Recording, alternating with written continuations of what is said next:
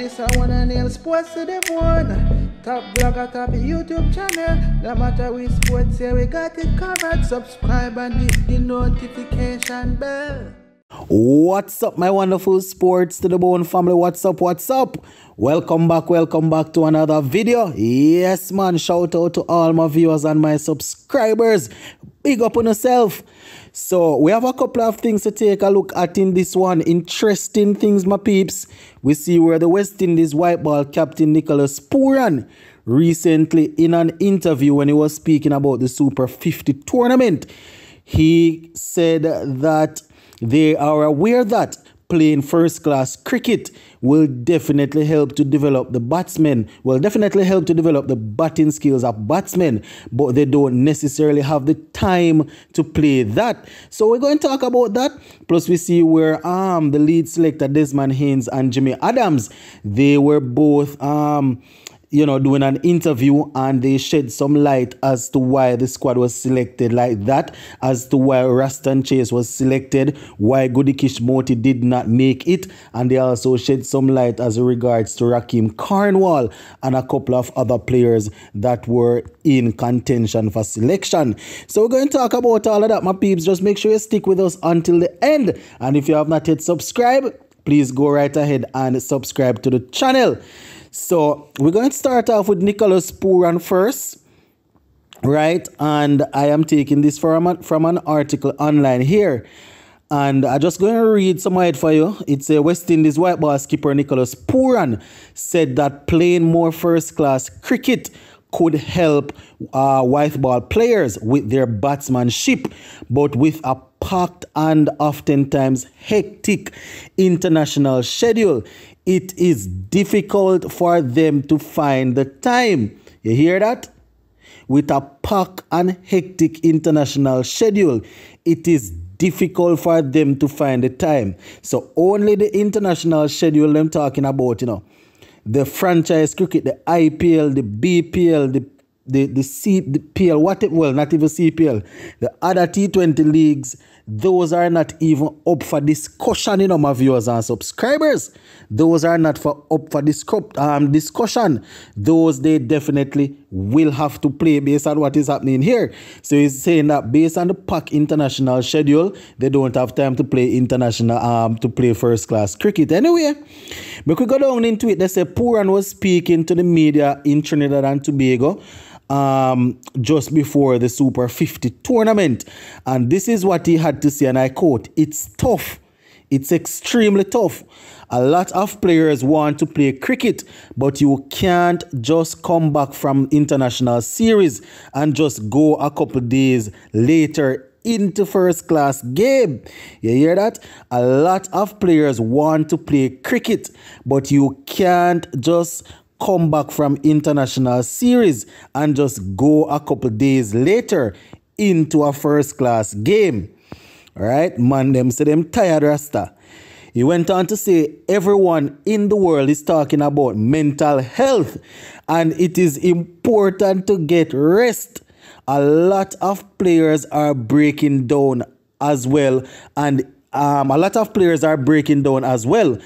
if that happens, then there will be no one to represent West Indies. So we need to be careful about that as well.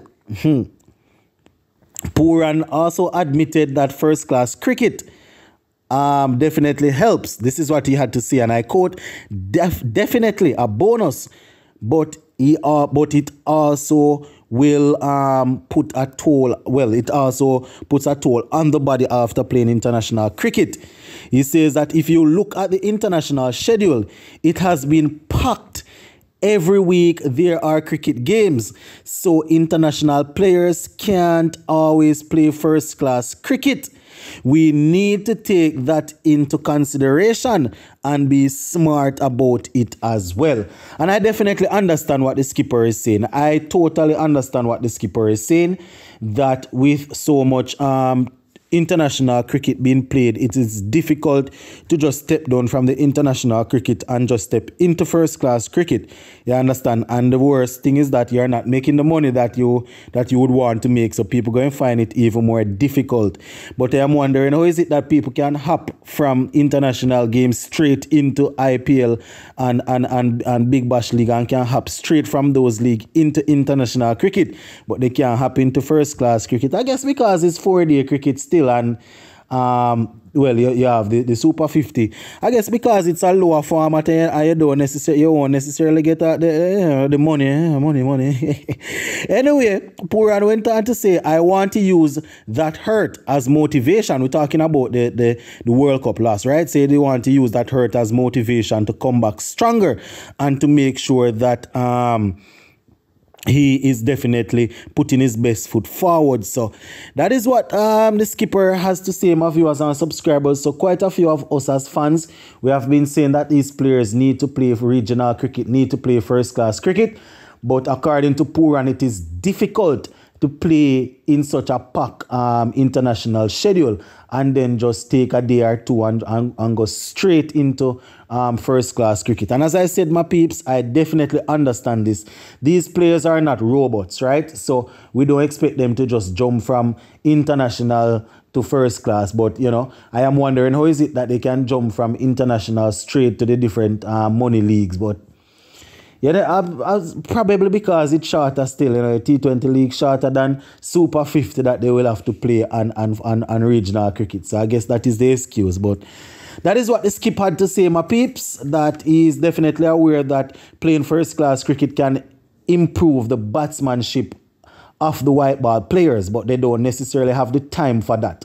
You understand? So yeah, they are sacrificing their sacrificing their development for West Indies cricket. Let's just put it that way. They are playing international cricket, so they don't have no time to play first class cricket to develop their sportsmanship, to develop their batsmanship. So that's what the big man has said, my peeps. So make we move on, right? Quite a few persons have been complaining as it relates to why Raston Chase is in this test squad. Some people have been asking for Rakim Cornwall, while others have been asking for Gudikish Moti. Now, the lead selector Desmond Haynes and the lead man of Cricket West Indies, Jimmy Adams, they both were in an interview, and I have a couple of things that they said as it relates to why, you know, Raston Chase was selected and why Cornwall and Moti weren't selected. So let's get straight into it, my peeps. So the first question that I have here, you know, it was asked, why is it that Raston Chase was selected, and how did he get in? And based on what Desmond Haynes is saying, Chase was selected based on the panel's decision, right? That is, I can't understand how these people answer question. You know, you ask how was he selected? You're going to say he was selected based on the panel's decision.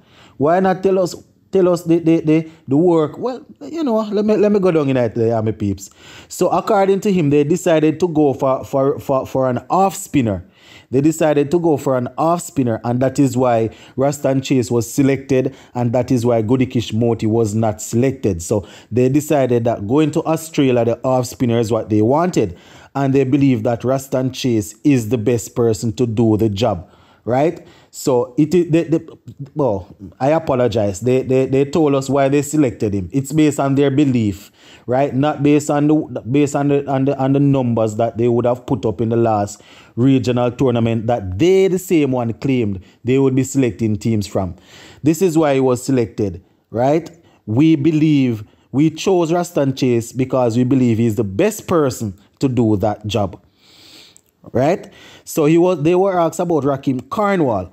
And this is what I think it was Jimmy Adams that spoke about this part. He was saying that Rakim Cornwall was a part of a group. Rakim Cornwall, Dominic Drakes, and a couple of other players were a part of a group that they needed some more information about. I don't know what type of information, what the secret is about, if it has to do with their fitness or what. But this is what he said. the Dominic Drakes, Raheem Carnwall, and a couple other players were a part of a group that they needed some more information about. And they waited to announce the squad. They waited until they got that information. And when they got the information, that is when they decided that Raheem Carnwall and the other Raheem Carnwall wasn't going to be a part. And then they went ahead and announced the squad.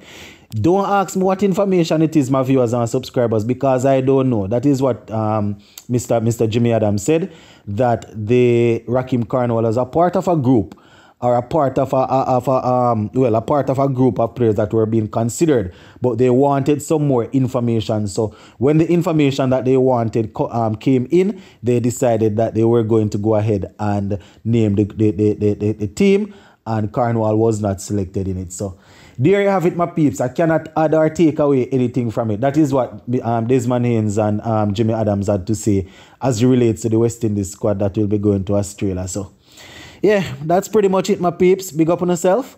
Let me know in the comment section what you think about that. Zane?